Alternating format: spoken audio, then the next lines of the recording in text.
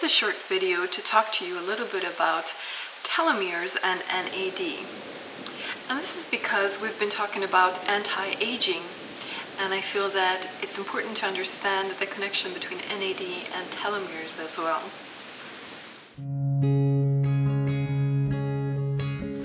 So anti-aging is very important because as we age, the risk of getting all kinds of diseases increases very quickly.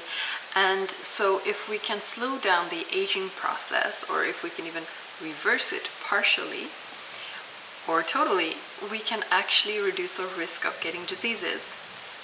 And if you already happen to have some sort of degenerative disease, you can actually improve that disease. Chances are that you will be able to do it if you can reverse or slow down the aging process. At least that has been my personal experience. So let's talk about telomeres.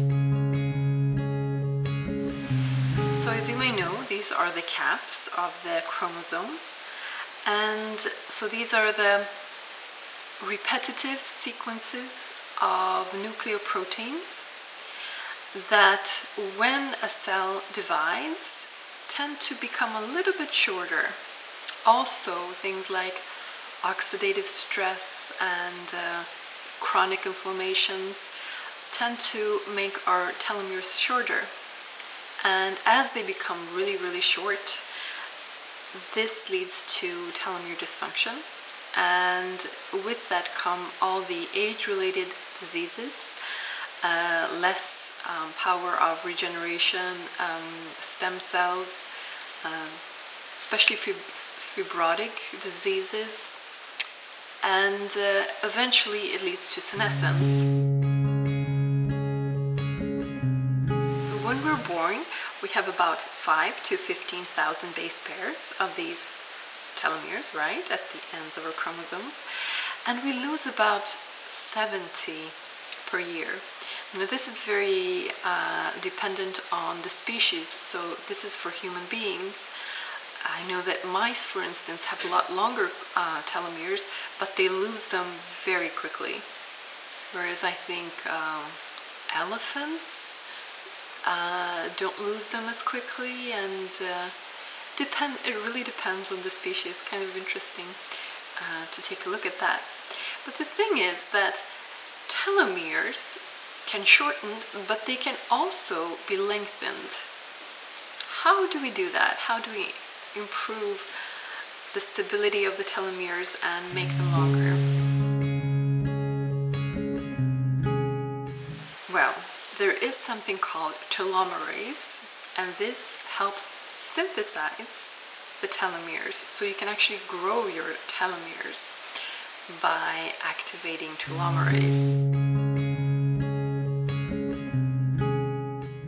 But there are actually also telomerase independent ways of stabilizing telomeres, and NAD is one of these methods. So NAD, I've talked about it in a few videos. I've talked about how you can boost your NAD levels and how you can try to maintain your levels high so that you don't succumb to the age-related NAD decline.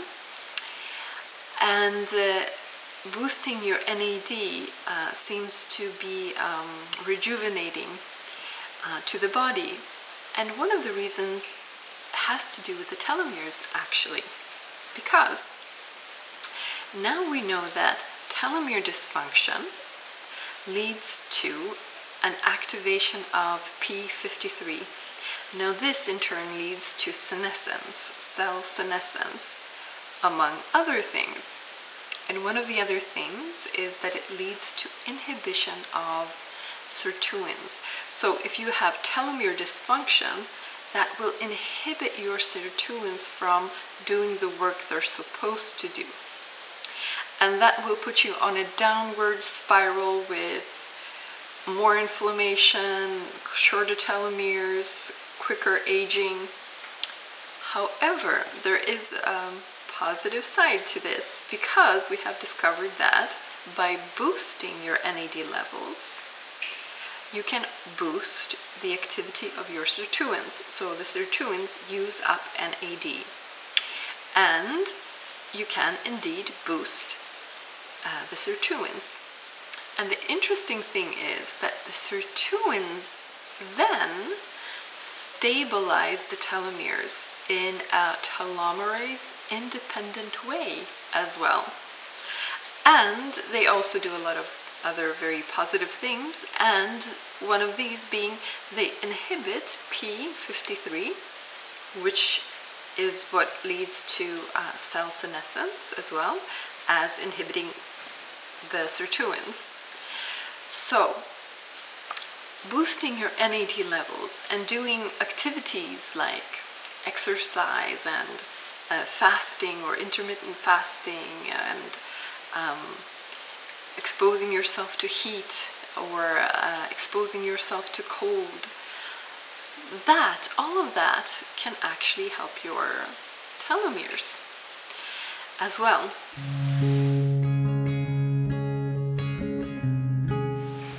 Is there anything else you can do to boost your telomeres?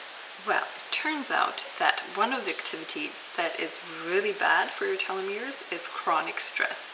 So if you're chronically stressed, you will be shortening your telomere length.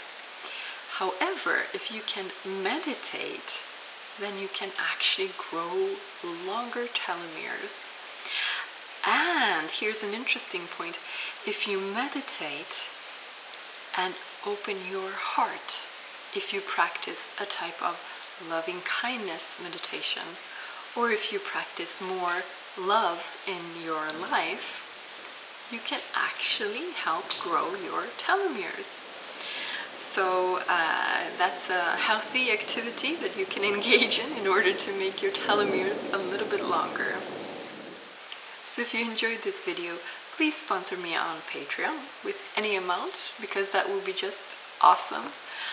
That way I will be able to do a lot more of these videos and write articles and other things. Thank you for watching. See you next time.